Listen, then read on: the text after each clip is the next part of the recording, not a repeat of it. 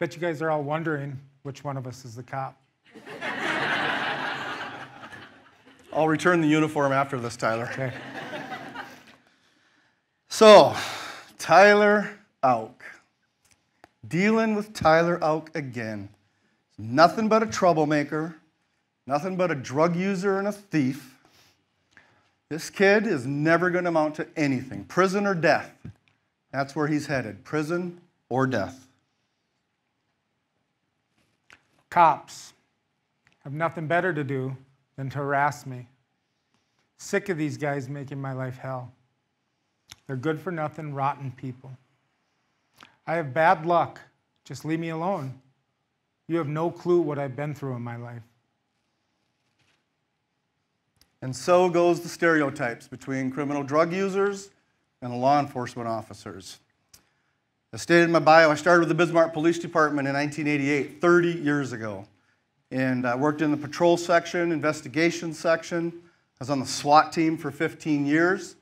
And I was a firearms instructor, a defensive tactics instructor, PIO, public information officer, just among many things that I did during my career at the police department. I've been involved in hundreds and hundreds of arrests like any officer that's worked that long. And we cannot begin to remember every name of individuals that we've arrested. But some of those names you'll never forget. And for me, Tyler Auck was one of those names I would never forget. Tyler Auck, a fighter, a thief, a drug user, and a foe to society. I progressed through a successful law enforcement career, being promoted to sergeant, lieutenant, deputy chief, eventually chief.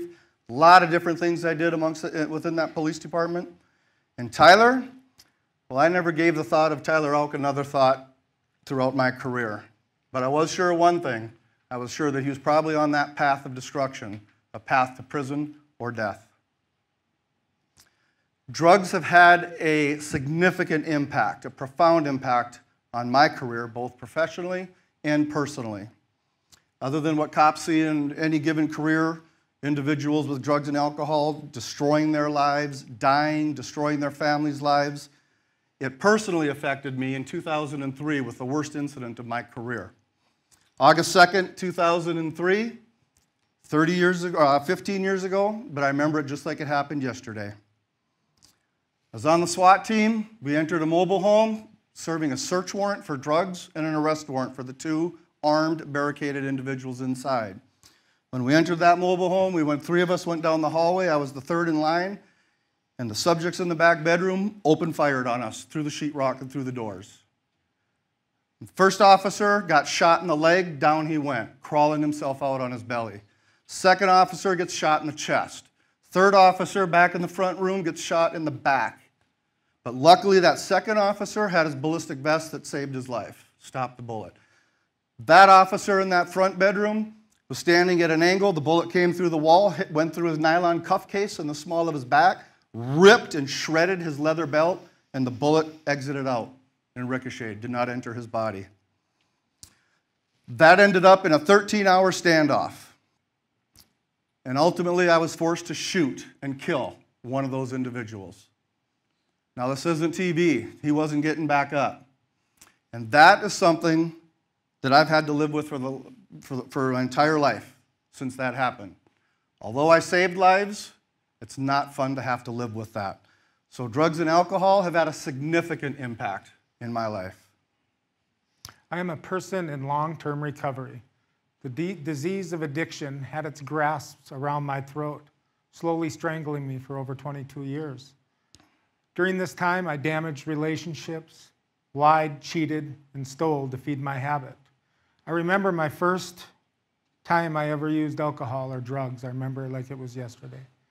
You know, I was dared to drink a bottle of vodka without taking a breath, so I did it. And I fell off the chair and hit the dirty floor in that trailer house, and I laid there. And I felt like Superman. I just couldn't get off the ground. And from that moment on, I was addicted to everything that I did. I had trauma that I was covering up, and that was just something that made it all a little bit better. At the age of 16, I got my first DUI. Later on that year, I was drinking with some older people, and we were down by the river, and there Superman was laying on the ground. I couldn't get up, and I got raped by an older lady, and that hurt my heart. That made that hole inside of me that I had to add more drugs and alcohol on top of to cover that up. And at the age of 17, I was waking up in the morning, and I was shaking, and I didn't know why. It was because I needed drugs and alcohol. So I started robbing places. I started stealing things. I had a lengthy criminal record by that time, but it really progressed at this time. And you know, the Bismarck Police Department was hot on my tail. And I remember the name Dan Donlin.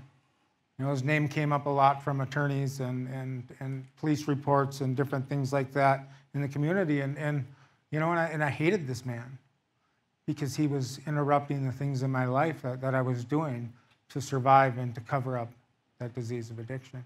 And it just kept going downhill from there. You know, I moved away, lived in Denver, Colorado, in Boulder, Colorado. I was down in Denver, Colorado one night doing heroin and cocaine. And during that time I overdosed, and I was with my friends and they drugged me out of the apartment building, and they took me outside and they tried to throw me in the dumpster because they didn't know what to do with me. And you know, and I went back to Boulder after that, getting out of the hospital, and within a half hour, I was doing the same drugs that I had done the day before. I just couldn't stop myself. And you know, it just kept progressing until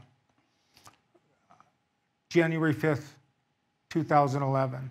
You know, my life changed forever. I walked into a treatment facility like I had done many times before. This time was different. This time something stuck. I was facing death. It was right there. And I had a choice. It was like I either go this way or I die. And I truly knew that. I'd faced death, suicidal, different things like that, but this time was different.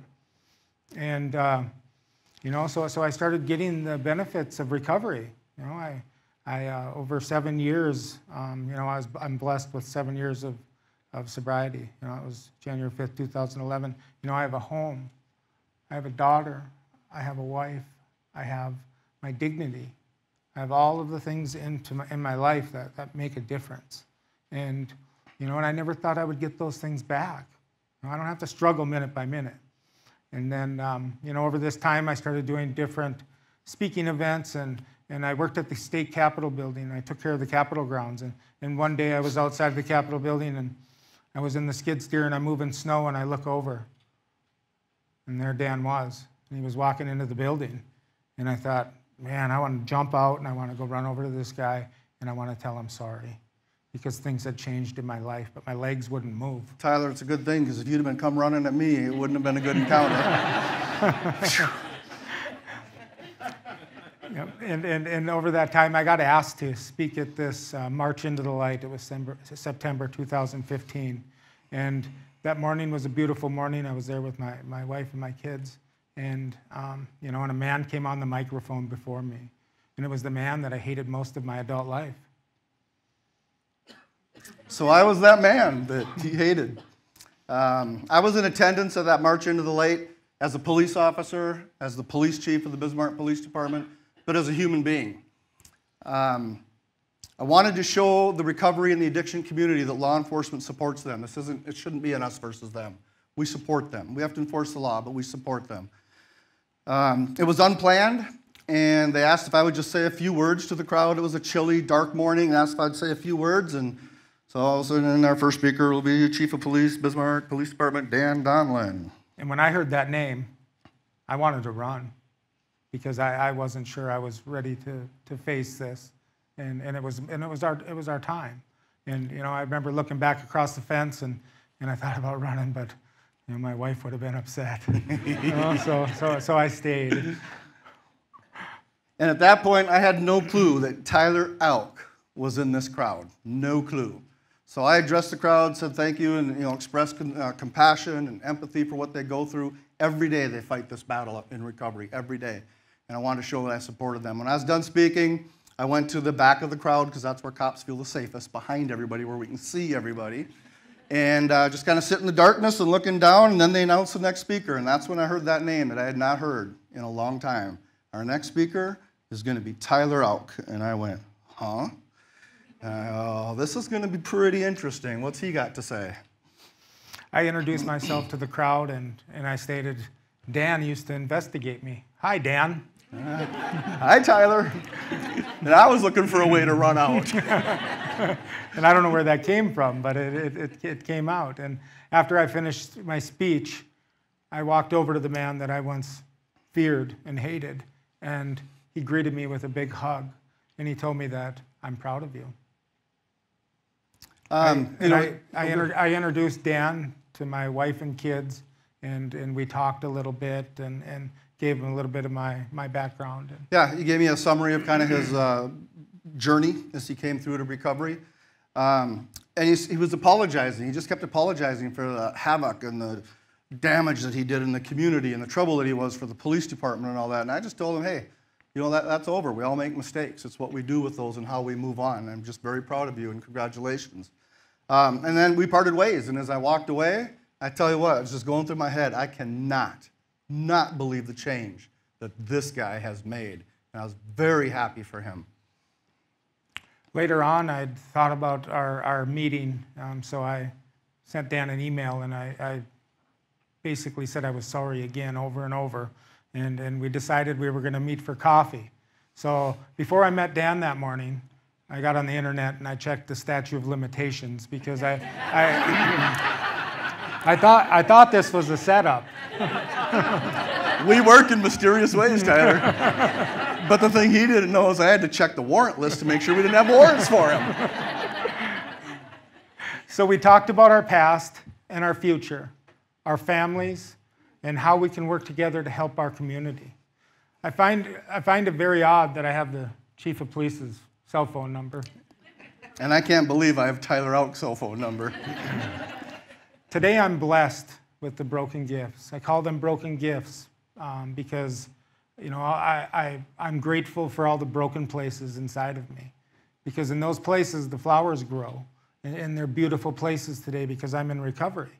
And today I can either let those things destroy me, or I can stand up and I can help people, and I can turn them into gifts. The first time I ever said that I was raped out loud, I was at a treatment center, and I thought, how can you say that? How can you say that? And the gift in it is not how it happened. It's because of the people that came up to me after I said it out loud, and they came to me and said, I've been raped, and it happened to me. That's why I call them my broken gifts, because there's beauty in them. And our story is more than just a former criminal and a cop. It's about breaking the stigma of addiction. Our story proves that change is possible. And no matter how far down the hole of addiction one goes, there is hope. So I'm a police officer who risks his life because I care about everyone in our community. I fight for the people struggling from the disease of addiction because I have been there. Today, when I think of the name Dan Donlin, I think of honor, faith, forgiveness, integrity, strength, honesty, courage, family, and friendship. And today, I have a lot less hair than I have up there in that picture. Today, when I think of the name Tyler Auck, and when I see him and hear about him, I think of a man of integrity, compassionate, forgiveness, credible, success, strength, courage, helper, family man, a dad, a good dad, a hero in the community that he's going to do miracles in, and most of all, my friend.